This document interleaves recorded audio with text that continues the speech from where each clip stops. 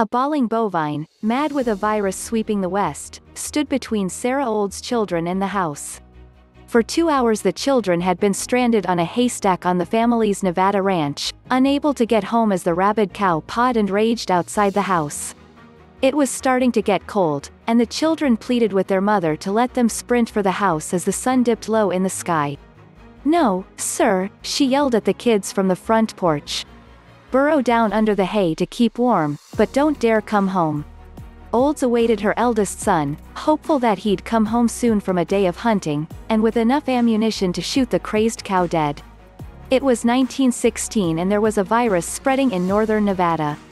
While many scholars have drawn parallels between today's COVID-19 pandemic and the nationwide Spanish flu epidemic of 1918, Nevada fought another virus 100 years ago, one very different from today's novel coronavirus. In many ways, however, the battle was the same, marked by public pushback against mitigation measures and the difficulty of balancing the protection of livelihoods with the fight against an infectious disease. From about 1915 to 1920, the state was grappling with an outbreak of rabies that threatened not only the health of people and animals, but also the state's culture and economy.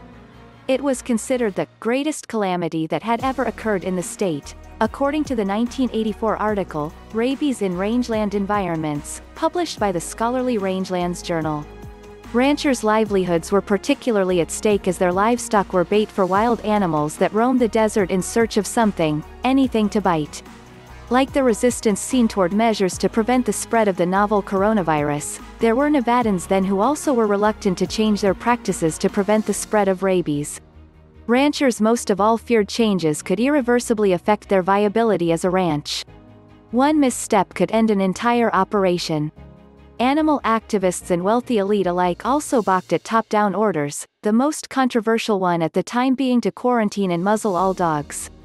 In her own home, Olds, the pioneering cattlewoman, bickered with her family about whether rabies was worth worrying about. The bickering stopped when Babe the cow went mad. She bellowed, the most maniacal bellow I've ever heard. She dug holes 2 feet deep in the ground with her hooves and horns.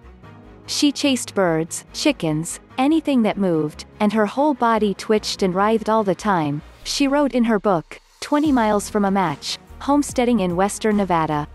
That morning, her son had teased her when she told him to save a bullet for Babe.